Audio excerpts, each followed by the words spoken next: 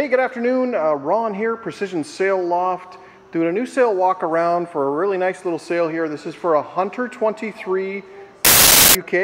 It is a mainsail, and this is pretty basic sail, a 300 series Dacron with just about, I think, as it's quoted, the only thing we've added on to this is radial corners and a little bit of reinforcing up the leech. So that's about all we've got out of the sail, and let's take a quick little walk around. Before we start, I'll show you how your mainsail is going to come.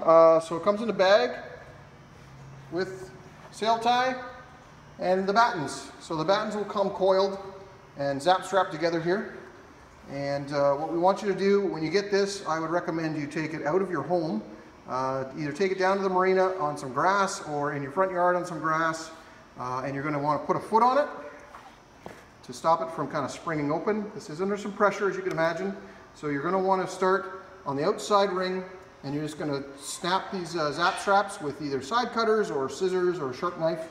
But be careful. I have heard a few people, typically with larger battens than this, but a few people trying it in their living rooms and causing damage to some family heirlooms. So let's be careful with opening those up. So here we go. We're going to start down here in the clew. And we'll take a look at this radial reinforced corner in this clew. So as you can see, we've got the radial patches on top of the block patches. And we've got a good sized slider for a 23-foot boat.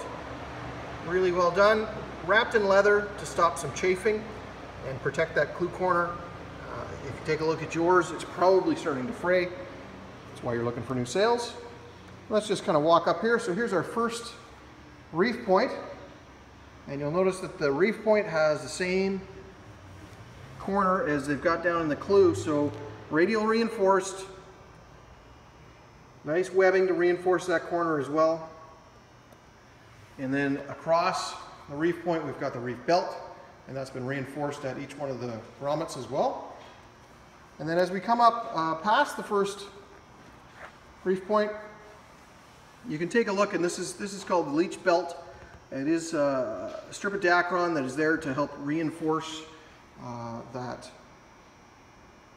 first section of sail. It's under a lot of stress, and so that'll help protect it. And let's keep walking up the leech here, and we'll stop at this batten pocket.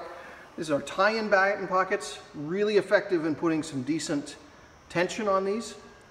And so the reinforcement point is there as well, the batten pocket. And what you're going to do is you're just going to slide the batten in.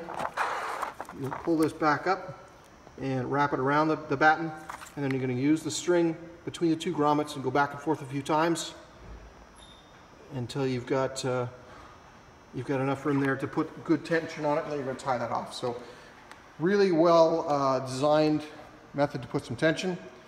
And up here in this the highest batten, this is actually a full batten, so it goes all the way through to the other side at the mast, and there's a batten receptacle there to hold it, so you can put some really good tension on this one as well. So up here at the head, and we'll take a look, radial reinforcements coming out of the head section here as well.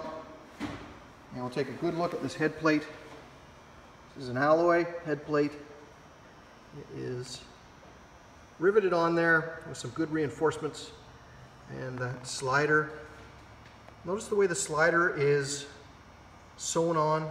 It's called a figure 8, and what that does is it doesn't allow that slider to move very much, so it remains perpendicular to the sail and parallel to your mast, so you don't run into any jamming issues in your mast. So here we go. We'll just take a quick little walk down the luff here, and we'll stop at one of the sliders so you can take a look at the reinforcement in and around these sliders. So a nice reinforcement patch, and then we've got the webbing that's figure 8 on, and then underneath that, hopefully you can see it, there's a little bit of vinyl to stop any chafing that'll occur in those spots. And then here we come down, and this is the first reef point, same as the tack. So we'll focus in a little bit here more on the tack corner, and you can take a look with the Cunningham and the reinforced radial corners coming out. And then here we have the tack ring, good size ring for a 23 footer, and the webbing stitched on. This is a rock solid sail. This is going to be a very good sail for this customer for his Hunter 23 in a 300 series Dacron.